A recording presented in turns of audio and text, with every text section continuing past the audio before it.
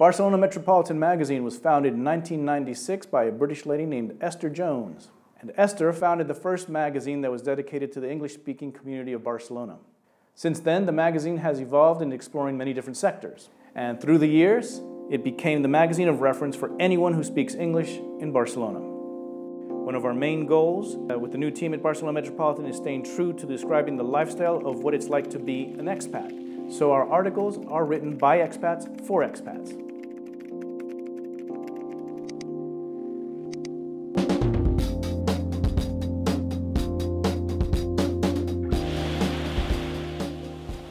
When you get here, you very quickly fall in love with the city.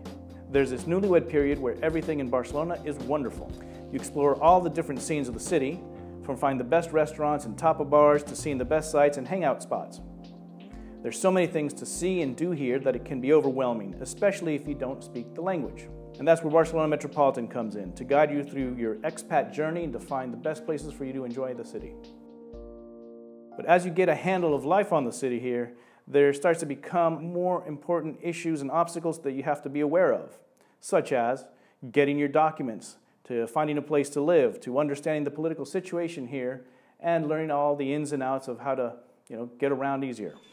We've recently been covering the protests for the independence movement of Catalonia. It's a big topic we show from an expat's perspective, as it's something that affects city life for all expats. So we're here today, it's a couple of hours after they've just released the Supreme Court ruling, which charged between 9 and 12 members of the Catalan leaders of the independence movement with sedition. They weren't prosecuted for rebellion, but the ruling on Oriol Junqueras, who's the leader of the independence movement, was 13 years.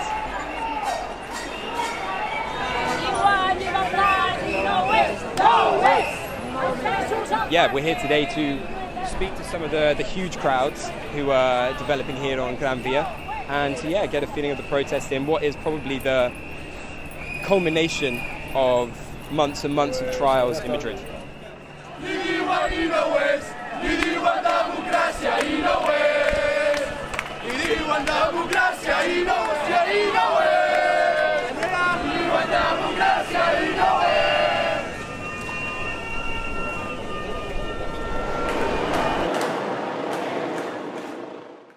So we've got here from 2016 the sections New in Town and Street Life as well, which is basically the best pictures that people have taken from around the city that month.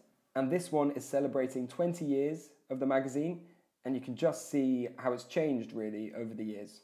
When I came on board, I discovered that actually there was a lot of people who were interested in previous issues of the magazine, and we found out that we had archived all the way back to 1996, the very first ones. And occasionally we get phone calls from people who want to buy things, buy old magazines, and we're happy to sell it to them.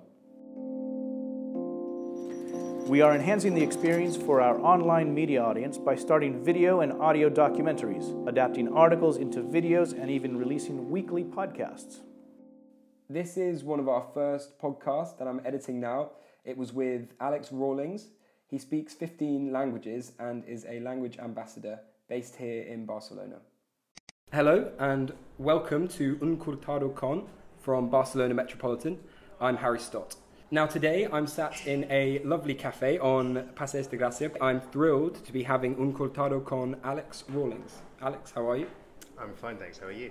I'm very well, thank you. Thanks so much for coming on. I've got to address is the polyglottal elephant in the room, so to speak. So you speak 15 languages. What are they?